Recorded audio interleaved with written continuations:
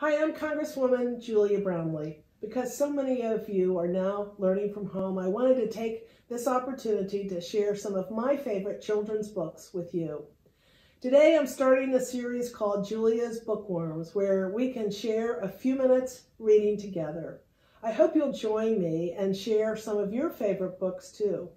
Today we'll start by reading one of my favorite books, Where the Wild Things Are, a story and pictures by Maurice, Sendak.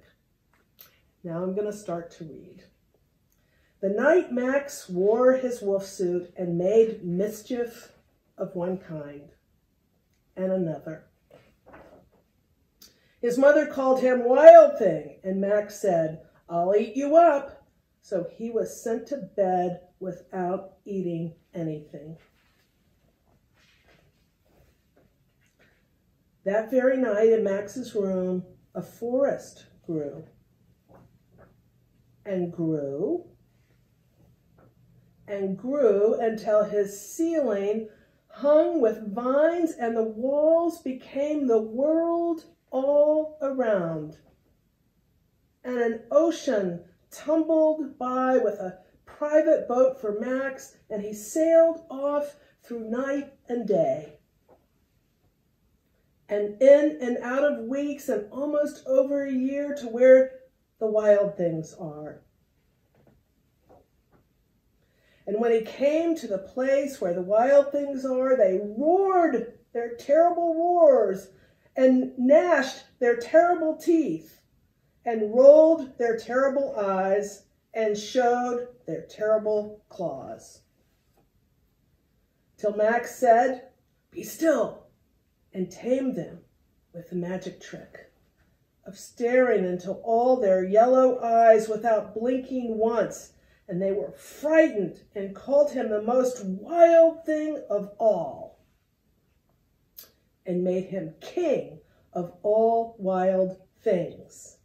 "And now," cried Max, "let the wild rumpus start."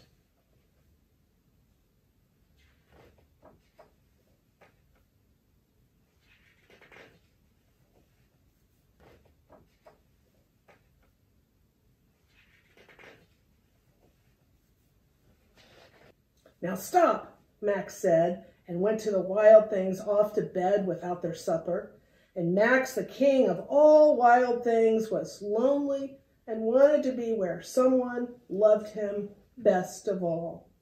Then all around, from far away across the world, he smelled good things to eat. So he gave up being king of where the wild things are. But the wild things cried, "Oh, please don't go. We'll eat you up. We love you so." And Max said, "No." The wild things roared their terrible roars and gnashed their terrible teeth and rolled their terrible eyes and showed their terrible claws. But Max stepped into his private boat and waved goodbye and sailed back over a year and in and out of weeks, and through a day, and into the night of his very own room, where he found his supper waiting for him. And it was still hot. Thank you for joining me for Julia's Bookworms. Join me next time to find out what new adventures we can explore through reading.